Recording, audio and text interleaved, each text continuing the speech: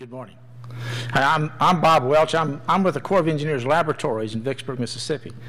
I'm going to talk to you today about using simulations to develop advanced structural materials. A lot of people have asked me about, okay, Corps of Engineers Laboratories and where are we, etc. So this is our headquarters in Vicksburg, Mississippi. We have 4 laboratories there. We also have another laboratory in Champaign-Urbana, in Alexandria, Virginia, and also in the cold regions in Hanover, New Hampshire. We've got about 2,500 employees. About 1,000 of these folks are engineers and scientists. About a quarter of them have PhDs, and a little over a third have master's degrees. We are an Army laboratory. But our interest, we've had some very fascinating talks earlier from the national labs. You'll find this talk is going to be much more applied, is that we're interested in developing structural materials. There's a group of folks that are working on this project at ERDC, Engineer Research and Development Center. It's all of these folks. There are in this group civil engineers and computer scientists and physicists and chemists and biologists and actually at least one materials engineer. If you take a look at the labs that I come from, is that we're predominantly a civil engineering environmental laboratory. The most represented profession is probably civil engineer, PhD civil engineer professional. This group right here we've had to assemble over the last 5 years, this diverse group to take and do what we wanted to do. It required that. We also have lots of other collaborators from NADIC, from NASA, Rice University, ARL, and I'd like to tell you who all of those are, but in the interest of time I won't. We entered this technology about 6 years ago, and what we were after is to try to change the paradigm of material development.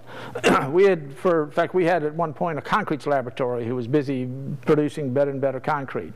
And what they did is they'd mix ingredients together and they would do an unconfined compressive test on the thing, and then, or they'd look at P-wave velocities or densities or whatever. But they had reached the point of diminishing returns in terms of empirical approaches to materials. And so, in fact, I think that a lot of people are doing this now, not just us, but we're working to change this overall material development paradigm. And we're also after a many-fold improvement in material properties, not a 10% improvement in strength-to-weight ratio, for example. And the approach, in fact, I think Bobby Sumter talked about it earlier, it's very similar, is that we're using multi-scale atomistic predominantly at this point, but we're moving on to multi-scale simulations to guide material design and synthesis. We're using some amazing molecules that you've heard other speakers speak about, like carbon nanotubes or graphene or silicon carbide crystalline structures as strength members. We're also doing material response at multiple scales, both at macro scale and also in working with other folks at the nano scale. That's still developing. And we also are doing advanced material synthesis. And the overall mantra for this approach to material development is design first, then build, but do this at the molecular level. Well, we had none of this technology, or very little of this technology, and so we decided that we would use this project to build it. And so we set ourselves a goal to take and develop a carbon nanotube-based tensile material that would have 1 million psi tensile strength. Okay, when we set this goal for ourselves, we thought this was going to be the strongest tensile material around. It turns out carbon fiber, of course, one brand, one manufacturer of carbon fiber, actually manufactures a carbon fiber that has 7 gigapascal, 1 million psi tensile strength. But we thought if we could do this in over the course of 4 or 5 years, this would be a major accomplishment.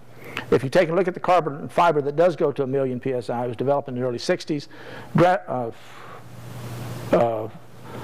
And it has largely not improved since that time. So if we could do this in 5 years, that's pretty cool. We would have twice the strength-to-weight ratio of Kevlar. We'd have 5 times the tensile strength of a very high-strength steel, something like a 4340 steel, which has 200 KSI, 200,000 PSI tensile capability. It would inaugurate this paradigm shift in material development for us and begin laying the technical foundation for rapid development of other super materials and materials by design. So people have talked a lot about nanotubes. They are, and graphene are perhaps the strongest molecules ever discovered. They are. The tensile strength, depending on which chirality you're talking about, of about 15.5 million PSI, or those who like English units, 110 gigapascals, which is about 150 times a high-strength steel. High-strength steel is 100,000 PSI steel. They have a density about a sixth to a third that of steel. They have a Young's modulus about 5 times that of steel, and a strength-to-weight ratio about 450 to 900 times that of steel. They have some problems in that these properties exist only at the molecular scale. They suffer brittle failure for the most part, and I'll show you that. They also have weak intermolecular bonds, and carbon nanotubes are expensive, although that problem is falling away like very fast. These are some initial simulations we did. Dusty Major from our outfit did these using tight binding molecular dynamic simulations. If we were after 1 million PSI fiber, the first thing to check is, okay, how weak is the molecule trying to make up this fiber, especially since this molecule is going to have different molecular defects. And so we examined 3 different kinds of molecular defects. A Stone-Wells defect, we removed a couple of carbon atoms and removed a couple of carbon atoms next to each other. And these are the stress-strain curves we calculated using tight binding molecular dynamics. And in general, a perfect 5,5 chirality carbon nanotube goes to about 15.5 million PSI tensile strength. It suffers a brittle failure. If you add defects to this, then what you can get is up to about a 40% decrease in the peak tensile stress and in the critical strain. But you know, okay, so we're at 10 million PSI. We're trying to build a 1 million PSI fiber. This is not our problem. So we were satisfied with this, and we published these results in 2006 and 2007. If you take a look at the ability to actually test carbon nanotubes, individual nanotubes, and measure their response, the data that existed in the literature at the time was all over the map. And then there was a very good paper. Most of the best work was done at Northwestern University, in my opinion, and they continued that. And in fact, in 2008, they published a paper out of Horacio Espinosa's group where they had actually pulled a multi-walled carbon nanotube apart and watched it under an SEM as they pulled it apart, and they measured critical strains and stresses that were in agreement with this, and we were just tickled to death because we were hanging on a limb prior to that. We also made other discoveries about using the simulations. You know, one, this brittle failure that they suffer, we found a way around that. If you change the chirality, you can actually get room temperature, very tough molecules if you go to like a 10.5 chirality carbon nanotube. We also developed methods to take and build carbon nanotube fibers of carbon nanotubes at the molecular level. This is digital models that had things like a Gaussian distribution of the carbon nanotubes making up the fiber. And one of the things, and a lot of people were trying to do this, were trying to take and build very strong fibers. In fact, there are still some that are trying this today, by increasing the length of the carbon nanotubes and trying to depend on van der Waals forces to take in to be additive over a longer and longer engagement lengths until they could actually match the strength of the carbon nanotubes. And in fact, I was encouraging our group to do this. Okay, we had one group, and I'll tell you about them in a minute, who were busy growing carbon nanotubes. And I kept encouraging them to grow long and longer. And we have a very good physicist at my place. His name is Charles Cornwell, and I kept asking, okay, Charles, I'd like you to do some simulations to determine how long this overlap length has to be before we reach the strength of the carbon nanotube. And well, Charles is very good. This is the part of the curve I was envisioning, a linear relationship between contact length and the force between molecules. It turns out that this thing reaches an asymptotic value. What's not obvious is that the nanotubes can strain along their length, and after a while you can pull a ring of carbon out of a bundle of carbon nanotubes without ever displacing the far end. And it doesn't matter if at that point if the nanotube is 3 times as long or 5 times as long, you can't, the nanotube, the fiber will ultimately pull apart. So that was kind of dismal. But we came across some experimentalists that had reported the creation of interstitial carbon atom bonds by radiation. And actually what was happening here was that some of the folks they noticed in their SEMs that the properties of the nanotubes that they were imaging was changing. And they looked back at things like increasing modulus, and they deduced that they were getting an interstitial carbon atom bond. So we asked Dusty Major to take and do a simulation of this and look at the force between these two molecules as you pulled one apart. That's his plot. And on the curve, the little light blue line that you can't see, well, that's all the calculations we had done up until that time.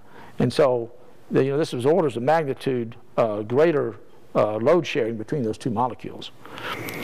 This was followed by Charles Cornwell producing an entire fiber that had statistical distributions of carbon nanotube lengths and also densities of the interstitial carbon atom bonds, and looking how that molecule, how that fiber now held up its stress-strain relationships. These are the curves that were produced.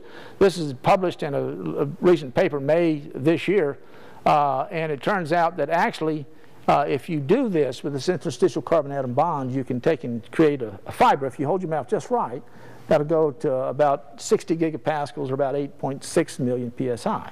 We think that this is probably the first simulation to identify a scalable molecular design and predictive mechanical properties for a many million psi fiber. So this approach about using the simulations to guide the material design was paying off for us.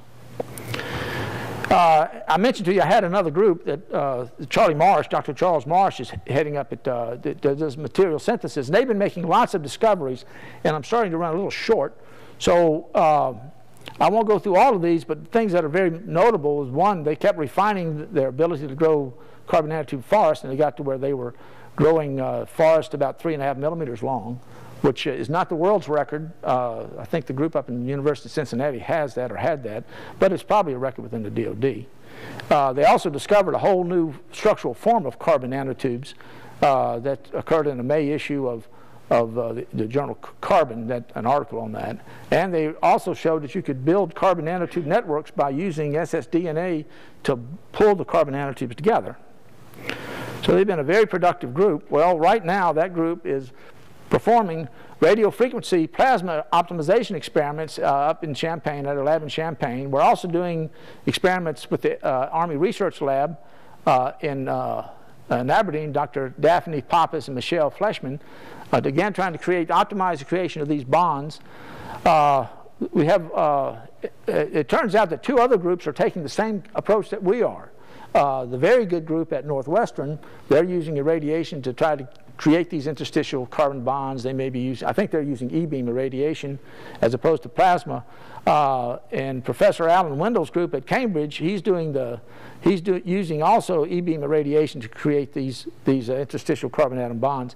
At the end of the day, is that we and others are close to producing a lab demonstration of a scalable carbon nanotube fiber with a tensile strength of over 1 million psi. Like I say, we meet our project experiments goals if we get 1 million, but like I say, the upper end on that is about 8.5 million. So that's okay. That was a good learning exercise for us, and it's still going on. But the material we're more excited about is a ceramic composite. Ceramics are beautiful materials. They're the almost great material. If you take a look at something like a silicon carbide, it has a Young's modulus that's about twice that of steel. It's got a compressive strength that's about 3 times that of this very high-strength steel.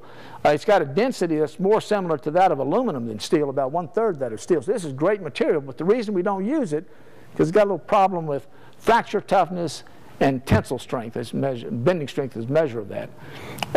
It turns out that if you compare that to something like aluminum, for example, it's about 1/5 of the fracture toughness of aluminum. The bending strength is about 70 KSI compared to almost 600 KSI for its compressive strength. This imbalance makes it so it's not as, you can't use it in place of steel. Well, ceramics have been have very high compressive strengths and modulus, highly corrosive resistant, operate at very high temperatures. Silicon carbide is not new. It's been mass produced since 1893. Something like silicon carbide. Now I'll concentrate on silicon carbide, but actually boron carbide is another potential ceramic that's also very good. Silicon carbide is made of abundant materials, just silicon and carbon, and we got lots of both of those. So we set this new goal for us, is that this problem with ceramics is exactly the same problem that exists with concrete. And we use concrete for all kinds of things. Concrete has a relatively high compressive strength, a very small tensile strength, negligible fracture toughness. And what we do is we put steel in it, or we put fiber in it, and people have been doing this forever. Well, not forever, but for a long time. Well, we said, well, okay, what if we were to take something like a silicon carbide matrix as a compressive member and use carbon nanotubes graphene for tensile strengthening and fracture toughness? This design is at the molecular level similar to what you see with steel reinforced concrete. When we looked over the literature, we did find some promising results. They were getting 25 to 75% improvement in ceramic toughness by the inclusion of carbon nanotubes, and there are some references for you. Well, so these are our performance goals for this ceramic composite, is that we want a composite that has about the same density of aluminum, Young's modulus at least that of steel, compressive strength of at least 300 KSI, but a tensile strength also of about 300 KSI, and minimum fracture toughness of about 25 megapascals per meter to the 1/2, which is the same as aluminum. Well, this represents a 5-fold improvement in the strength and toughness of something like a silicon carbide. Nobody's been able to do anything. I mean, people have been interested in doing this for a long time, and they were looking for 10 and 15% kind of improvements. We're looking for 500% improvements. If you meet these performance goals, then what happens, you end up with a composite that has 3 times the stiffness to weight ratio of aluminum or steel, 4 times the strength to weight ratio of high strength aluminum and aircraft aluminum like a 7075 T6, and 9 times the strength to weight ratio of a high strength steel, 100 KSI steel. If we made this out of silicon carbide and graphene and carbon nanotubes, it would be made of abundant materials, carbon and silicon, and it turns out that most of the design, structural design, is predicated on either a deflection criteria, you don't want the bridge to bend down too much, or a load criteria, you don't want it to break either. Well, under either of those 2 constraints, given these parameters, it turns out that you could take this super ceramic and replace aluminum and steel at 1/3 or less the weight. That's kind of a broad brush thing. And I ought to add, though, is that we've checked, this is not known to be impossible, but considered very challenging goals. One senior ceramic researcher said he couldn't figure, he said, I don't know that it's impossible. He says, but it's not going to happen in my lifetime. So it was interesting. I had a couple of young physicists part of that team that I just showed you. Simultaneously, when I told them that, they both got up from the table and asked how old the guy was. Well, but the ramifications of that are enormous. Is that if you take and look at rapidly implaceable bridge system, this currently weighs about 10,600 pounds. It'd be cut down to about 3,500 pounds. But the reason it weighs as much as it does is because it has to carry this truck, which is also aluminum and steel. It weighs 58,000 to 98,000 pounds. Well, you break it down by 2/3 too, excluding the load that it carries. So weight savings leads to weight savings. This, if we're able to do, in fact, I told the team, is that, you know, guys, if you do this, is your grandchildren going to talk about you? And if you take a look at the ramifications to the transportation industry, ships, planes, beyond the Army, this has got enormous ramifications. But also, like I say, is that the people have said it's very difficult. These are some initial simulations. These simulations are much more complex than what we were doing before. Bryce Devine did these. This is the tensile failure of a polycrystalline silicon carbide, nanocrystalline silicon carbide. One of the things that's interesting, and these are again very preliminary, is that he's capturing intergranular failure. And one of the things that surprised us, we began testing some advanced armor, and that's what we saw is intergranular failure. We hadn't expected that. We expected the failure to occur along the boundaries. Okay, so that's continuing, and but I wanted to give you a sense of what the national global trends in material development are. We did, this is back to carbon nanotube fibers, we did some key searches on just carbon nanotubes, keyword searches. This was about 3 months ago. This was repeated about 3 months ago, and we came up with, using Engineer Village 2, we came up with about this number of articles. These are the two top countries that were represented, the US and China. 59% of these articles were since 2007. If we did a keyword search on molecular dynamics, we got many more hits, about 120,000. Japan and the US were the major performers. 56 of these were since 2004. If we combined carbon nanotubes and molecular dynamics, these folks are using molecular dynamics probably to guide carbon nanotube material design. We end up with much fewer articles, about 2,400 articles. The US had most of these, and China was the second. 55% of these were published since 2007. And so the sense I want to give you is that worldwide, this whole business is going on about using molecular dynamics to start guiding material design. Most of these research appear to be occurring over the last 4 years. I heard mentioned earlier about the advanced the President's advanced Material Genome Initiative. This was from the White House, June 24 this year, and the essence of this is it's a $100 million program that's called the Materials Genome Initiative. It's in the President's FY12 budget request, and this funding would go to the DOE, the DOD, NSF, and the National Institute of Standards, and it would fund computational tools, software, methods for material characterization and development of open standards and databases. But the overall sense, if you read this document, is that it's about causing this paradigm shift that we've been after for some time. The lengthy time frame for material, this is from the article, and it basically says is that much of the lengthy time it takes, they're trying to speed up material development. Much of the time is spent today people doing experiments as opposed to doing simulations to guide the material design. And I think this is true, is that this what we produce so far is kind of an early example that this process will work for a very simple material so far. I also heard tell today about the exascale, DARPA's exascale program. Okay, and its goal, of course, is to increase computing by 1,000-fold across multiple computing platforms, not just at the top end. Well, what that means is that if they're successful, is that a few users will have access to an exaflop machine, a 1,000 petaflop machine. We probably won't. Other users are still expected to get a 1,000-fold improvement in their comparable machines. In fact, much of this is done under a challenge project that's funded out of the HPC Modernization Office. All our computer time is.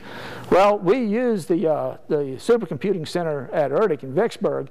It's a nice center. It's got about 438 teraflops capability between 3 systems, Cray XT6, which is labeled number 51 in the top 500, an SGI Altex ICE machine that's number 48 in the top 500. This is actually 49. That's a mistake. And Cray, this is as of June 2011. And so, and a Cray XT4, which is number 200 out of the top 500. So these are nice equipment that we have access to. If you take a look at our typical large dynamic simulations, we in general use about 2,000 processors, and we have a 4-day compute. That's 0.2 million CPU hours on our larger scale simulations. And so to gauge this impact on our work is that we'll just assume a 1,000-fold improvement and see what it does for us. These are some simulations that were done by Bryce Devine. Centering is very important for polycrystalline manufacture. That's how you manufacture polycrystalline materials. So we've got a program started to take and start modeling the centering process. Well, the largest centering simulations are about, for us, are about 20 million atoms. It takes about 4 days on the computer if we get steady time to turn this thing around. And that's, again, about 0.2 million CPU hours. These simulations are limited to 20 nanometer crystalline structures, and only go to about a nanosecond at a time. If you look at these curves over here, these are the outputs of 3 of those simulations, and it shows densification of a ceramic sample under centering. And you'll notice this 5 nanometer crystalline structure densifies fairly quickly. The 10 is slower yet, and we can't get the 15 nanometer structure to actually even show any difference over the time scale that we ran this problem, which is about 400 picoseconds. So we need the longer times to take and capture the larger crystalline structures. We're trying to optimize how we go about centering larger crystalline structures. Exascale computing would allow us to do 20 nanometer crystalline structures for about 1 microsecond. So considerably longer, about a factor of 20. It's actually about a factor of 1,000 beyond it, out to microseconds, 1,000 times this. And the exascale computing would also allow us to simulate up to 100 nanometer sized crystalline structures. They're centering in about 200 nanosecond in time, so to extend our parameter space to look for additional effects. We're also, of course, continuing our work trying to optimize the design of the ceramic composite. So in just trying to analyze the just nanocrystalline silicon carbides, right now, from 2D MD molecular dynamic simulations, we're revealing an effect on the fracture phenomena that's occurring above 50 nanometers crystalline size. We can do that in 2D, but we ought to be doing it in 3D. But 3D model, the best we can do is up to about a 20 nanometer crystalline structure. That's about, again, a 4-day compute and a 0.2 million CPU hour computation. We can't do above 50 nanometers where we think something is happening based on the 2D simulations. Exascale computing would take one of our 3D 4-day computations and turn it into a 6-minute computation. This makes it so that we can now iterate very quickly in the parameter space to take and look at things like crystalline size and orientation on toughness and strengthening. It doesn't include our carbon nanotubes yet or our graphene structures as strengthening members. Exascale computing would also allow us to take and model up to 200 nanometer crystalline structures. These are 32 crystalline structures in a box. And the other thing exascale computing would allow us to reduce the strain rates by 1,000. And that makes it so that it looks more like experiments. So these are the effects we think that are going to happen because of exascale computing, is that one, it increases the size and computational complexity of the material models, and it results in more realistic-based simulations. It also accelerates the trend from molecular dynamic simulations and material experiments to operate at common length and time scales. This has been a big problem in this technology for quite a while, allowing for greater verification and feedback between simulations and experiments. Exascale computing also will allow simulations to provide better understanding of material response where experiments are impossible or too costly. It also accelerates this overall trend for using. My time is over. Let me jump to the last. Go ahead. Go ahead. Yeah, go ahead. Okay, my time is not over. I'm going to continue. So exascale computing will also accelerate material. I think the bottom line is it's going to accelerate material development a lot. So this is my summary. These technologies are aligning to cause the material development paradigm to change. It's changing. We're making progress, along with others, towards this multi-million PSI CNT fiber using these technologies. We're also using these same technologies to develop a super ceramic to replace aluminum and steel with 2/3 weight reduction. The international community is adopting similar strategies towards material development. Most of this work occurred in the last 4 years. And the President's recent Material Genome Initiative strongly supports the acceleration of material development by the use of simulations. DARPA's exascale computing program will further enable simulation-based material development. And one of the things is, when we started this program, we used to have revolutionary improvements in materials on the horizon. It's not true anymore. They're happening. And I've got one more slide since I've got a little time, and I wanted to, this is beyond just material development. we've been in this stuff for about 5 years, and of course, I'm from an engineering laboratory. My background is physics and engineering mechanics, but I'm from an engineering laboratory, and my focus is on engineering.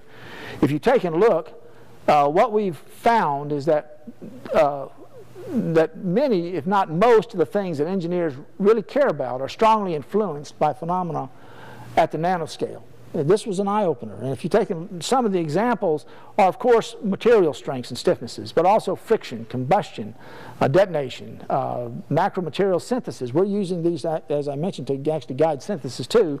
Chemical properties, heat transmission, lubricants, photovoltaics, ice formation and adherence, corrosion, weathering, aging, fluid structure interactions. There's a lot of interesting work to be done there.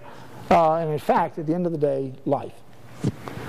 So we think that this nanotechnology and working at the nanoscale, it is the big frontier for engineering technology advancement over the next several decades, and a huge part of that is our ability to take and do simulations of materials across multiple scales. That's my story.